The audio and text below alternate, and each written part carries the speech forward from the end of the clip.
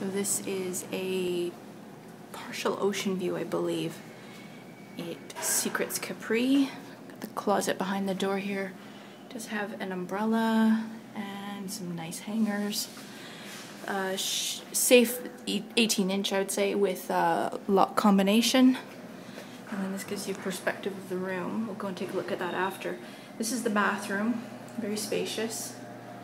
So obviously there's a door here for privacy.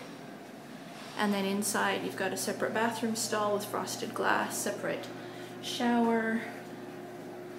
And then your amenities. So face cloths, shoe polisher, shower cap, sewing kit, vanity pack, and then we have shower gel, conditioning shampoo, and then body lotion. Skincare bar and some of that smelly stuff. And then this is another bath area if you want a little romantic open bath.